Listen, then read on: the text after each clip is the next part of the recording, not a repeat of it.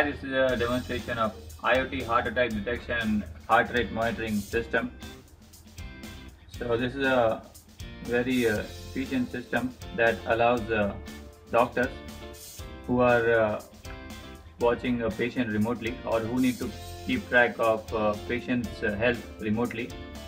So this system allows for internet-based heart attack alerting as well as heart rate monitoring.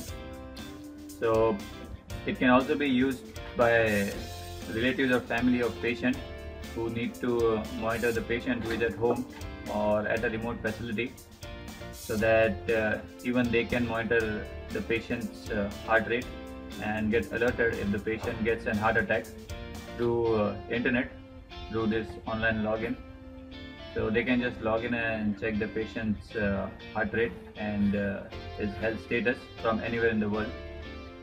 So for this system, as you can see here, we have a circuit here which consists of a microcontroller which is interfaced to LCD display, a heart rate sensor, as well as a Wi-Fi module.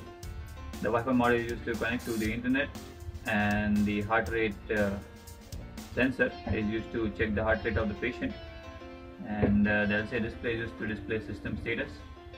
So the system constantly transmits the patient's heart rate over the internet to the system, and on the online part we use IoT Gecko here, so which is a free development platform. So we just have to log in into the online system to get access.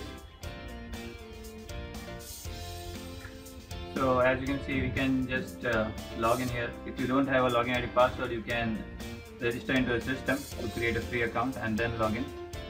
So we already have a login ID password, so we'll just log in.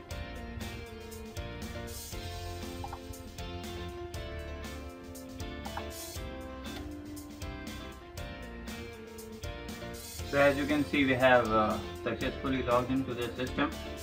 So now we have already configured it for heart rate monitoring. So we just have to click here. So we now have to enter the minimum and maximum heart rate.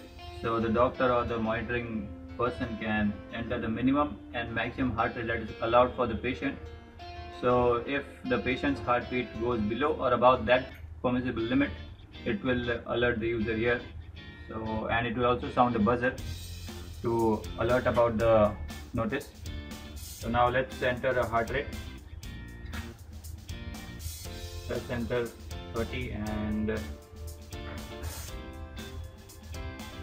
120, and let's click on set rate. So it now says the minimum rate should be greater than 50.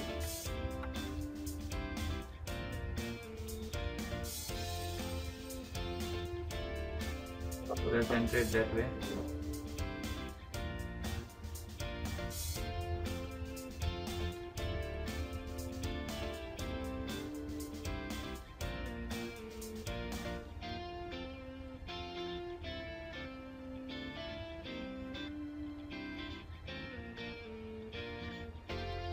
Now we have set the minimum rate and maximum rate, and now the system has been started.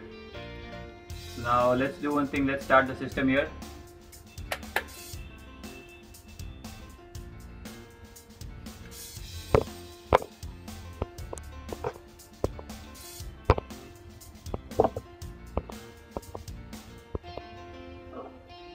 And now let's wear the heartbeat sensor.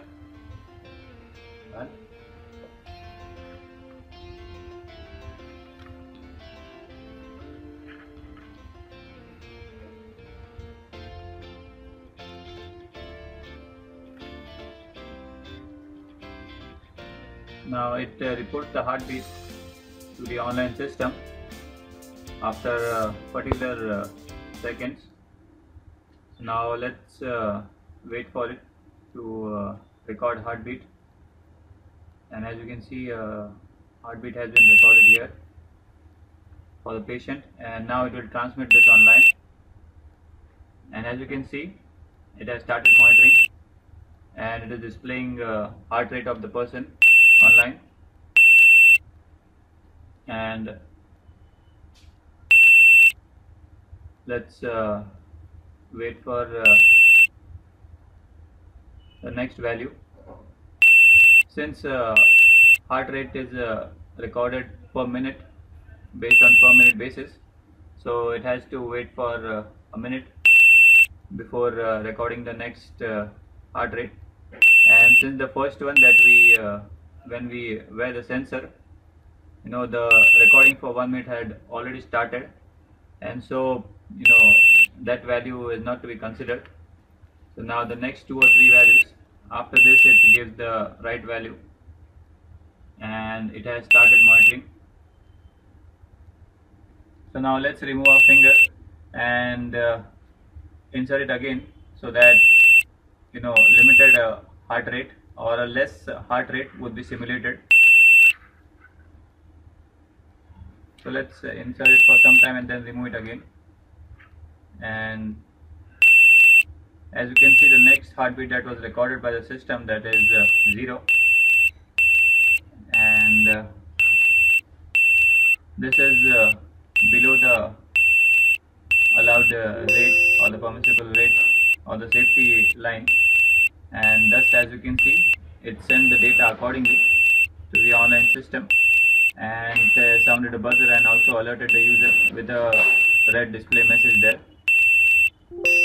So similarly, if the heart rate goes above particular limit, it will also display alert for the same. Since we don't have a way to raise the heartbeat to that limit, you can simulate that condition by setting a lower heart rate for the maximum rate and check it.